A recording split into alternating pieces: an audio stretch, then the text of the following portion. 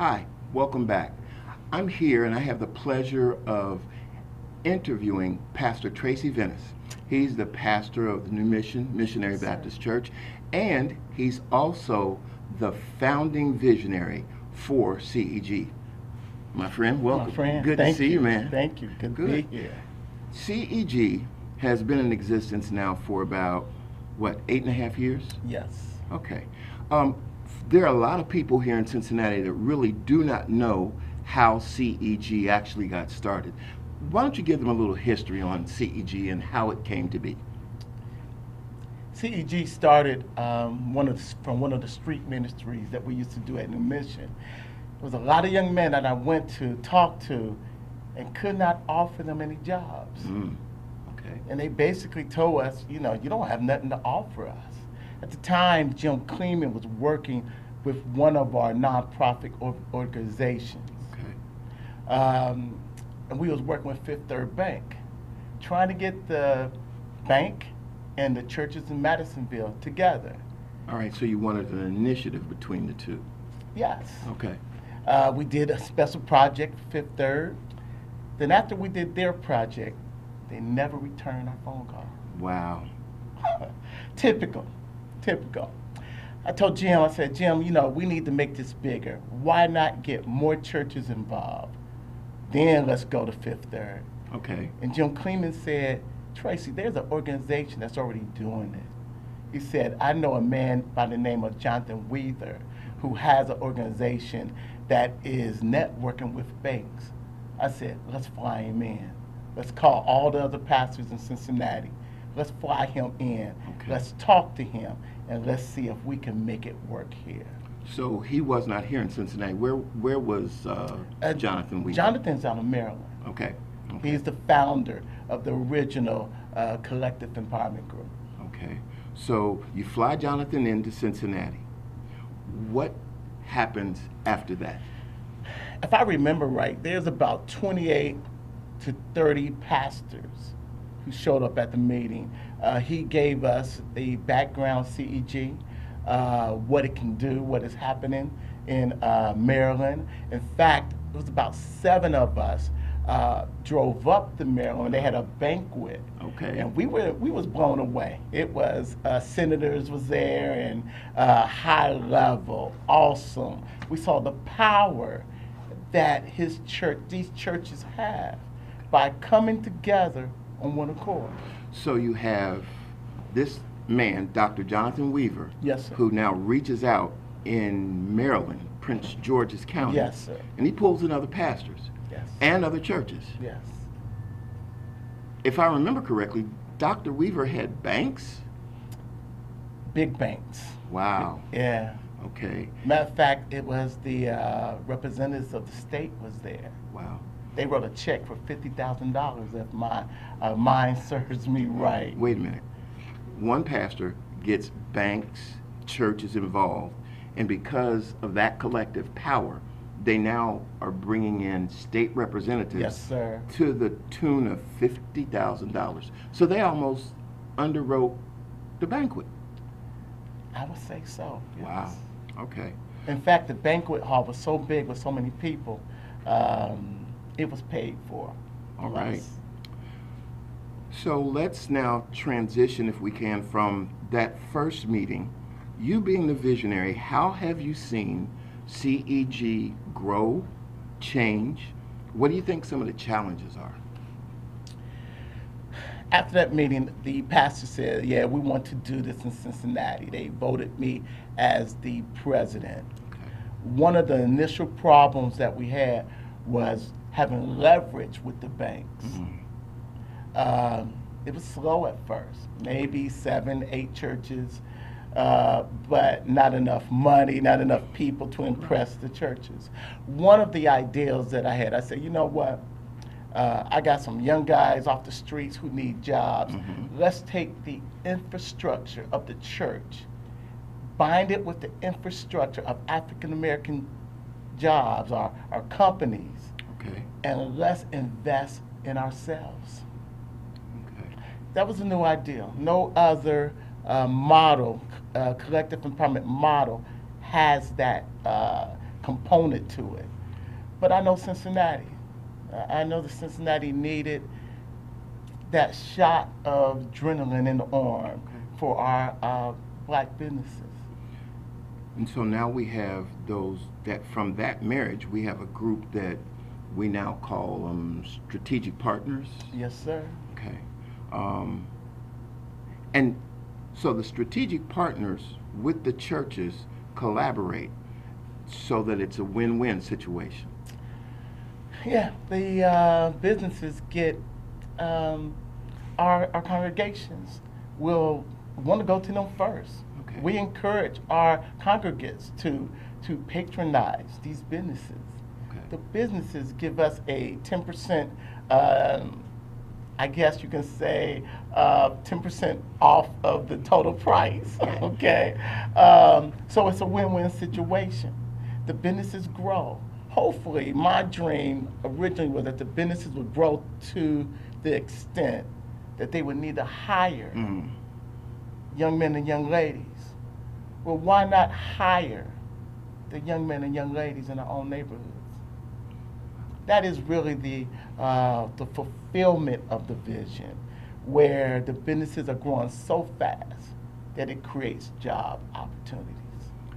And by doing that, the churches and the businesses together now begin to impact the destinies of really what goes on inside the African American community. That's economic empowerment. In a nutshell. In a nutshell. Okay. Let me ask you this, Pastor Venice. You've been around this organization now for 8 years. What do you see as some of the major challenges? Getting people on board, churches on board, businesses on board. I think we are doing well, but we can do much better. We could do better. Getting our congregations to patronize the businesses.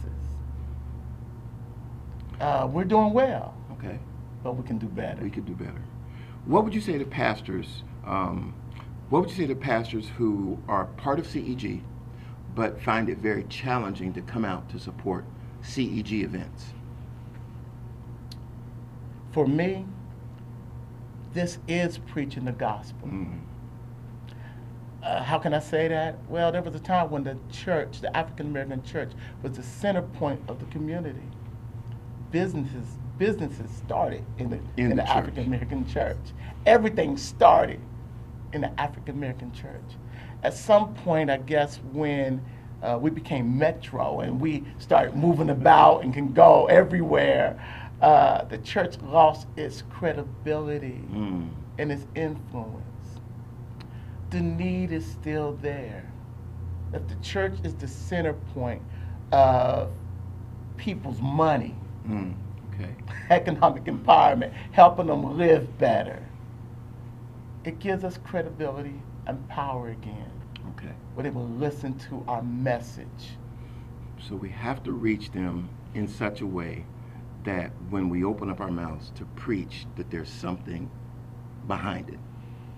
They see that we're not just speaking to them from a spiritual standpoint, but from a holistic standpoint, that we are affecting their everyday living. Okay. And we care. Okay. Let me turn the dial a little bit. Okay. Since I know you a little bit, what are you into now? What kind of things are going on for Tracy Venice now? Sure you want to ask that question? Yes, sir, I do. I told you we were going to have fun. Okay. One of the major projects that I'm doing right now is I'm writing a marriage book.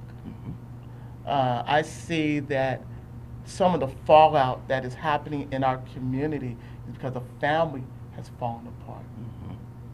The pattern that God has set up as far as family, when you break that pattern, it's going to be a tidal wave of consequences. That is part of what is happening. Fathers are not being fathers, are not even in the home. So the young men and young ladies don't have a father to set that standard. It starts with calling us back to see God's intent, God's purpose, of what he intended for marriage. We have lost the image. Mm. Talking to my son the other day, my son is 24 years old.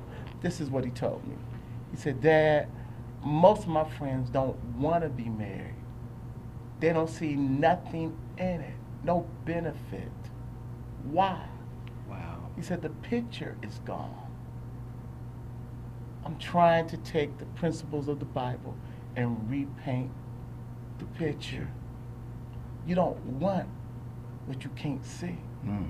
If I told you that I'm making a dish and the dish is called gooba, doesn't sound good, does it? Nah. You can't desire it, can you? No. Because you never tasted it. Never tasted it. But once you smell it and taste it, Might want it. because now you know what it looks like, you know what it tastes like. So if people really don't know what God's intent for marriage is, if they never seen the picture, if they never saw the beauty of it, why would they want it? Mm. So the book is trying to create the desire again. Okay. So pray for me. All right. Will do. One last question. Yes, sir. What's your favorite Bible verse? Wow. I don't know if I have a favorite Bible verse. But let's go back to the reason of the book. In the last book of the Old Testament, the last chapter of the last book, the last verse, Malachi says, unless I turn the fathers' hearts back to the children, Back. and the children's hearts back to the fathers, I'm going to have to come and curse the earth. The earth. That is a prophetic vision of Malachi, looking into the future. I believe looking into our day, and it's talking about the breakdown of the family, and where the children are not being raised, not being fathered, not being covered. And there's such a consequence that God says, unless I turn that tide, I have no other choice but to send a curse. But I think that God is sending a wave of people that is going to mentor young men and show them how to be men, mentor young ladies and show them how to be ladies, show them that they have value, show them that they are of worth and have significance, to call them the marriage back to what he intended. I believe that God is about ready to make a move. So return to the original intent. Return to the original intent, God's intent. Right. He's the architect, the author, the architect, the creator. He knows what he intended, and he knows the blessings that are in it if we just follow the blueprint. There's a blueprint. When you follow the divine design, you get the divine blessings. You're a pretty smart man. I get to hang out with you. Cincinnati, you've just heard from my dear friend, but also a visionary and a pastor, Pastor Tracy Venice, founding visionary and former president of the Collective Empowerment Group. My friend, God bless you. Thank you, man. Thank you for this time. Thank you. All right. All right.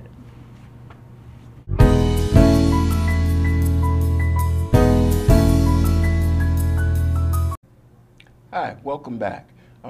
Today, I have the pleasure of interviewing and speaking with Pastor Casey Smith. He is the pastor of Corinthian Baptist Church. It's located in Avondale. Pastor Smith, bless you, man. It's good to see you. Good to see you as well, bro. There's a fact that I would like for our viewing audience to know. I don't think it's very often that people who go to high school together get to see one another, I won't say how many years later, but find themselves in the Lord's work in the same city and wind up in the same organization. Am I allowed to say Withrow High School? Yes, you are. Okay. Say it again. All right. Got my orange and black on. I see. I see. I was embarrassed. But I'm glad you're here. Listen, got a question for you. For our viewing audience, they know that I'm with the Collective Empowerment Group, but I'd like for you to tell our viewing audience how long you've been with CEG and what actually attracted you to CEG. This is really about my third year with the Collective Empowerment Group. Presently, I serve as the chairperson for the membership committee. Okay. What attracted me to the group, let me tell you how I first learned about CEG. Okay. I was at a conference, a ministers' conference in Hampton, Virginia. Mm-hmm. And I get a call from Jim Clingman. And he Wow. said, man, there's a person I want you to meet. And as I was talking with him, all of a sudden, this pastor was walking up to me, Jonathan Weaver. Wow. And he said, Jim Clingman wants me to meet you. And I was on the phone with him. And so that's really when I first became knowledgeable about CEG. And then I was invited to a breakfast. Okay. Loved the concept, the idea of churches working together to help one another and to help their membership. Came on board. Okay, great. So you got to actually talk to and meet one of the founders of the movement of CEG. Yeah, and I forget how many years that was ago, but I still remember him walking up to me at Hampton. Right. He's over 6'4", 6'5". Yeah, he's a big He's a guy. big guy. Yeah. Tell me, KZ, in your interaction with CEG, what stands out? What do you think is different about CEG than some of the other things that ministers and pastors have tried here in Cincinnati, Ohio? Well, again, as I said, I like the concept because, again, it's the church working together, it's the body of Christ trying to help one another, and I believe that's a biblical concept. You had the Apostle Paul, who was going around on missionary journeys, not necessarily for his ministry, but to help other churches and to get churches to help one another.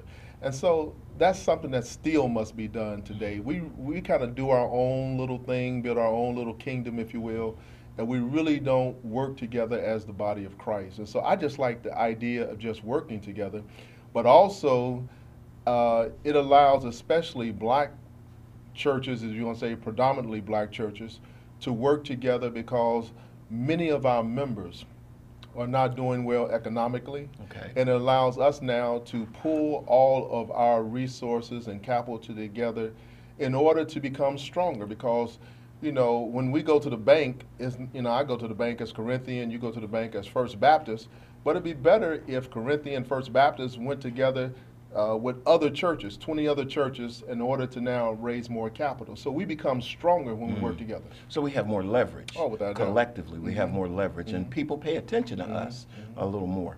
All right. You can't help but notice that there is something going on in Avondale if you're driving 562 or what we call the Norwood Lateral. Would you like to share a little bit about what's going on the property that Corinthian has?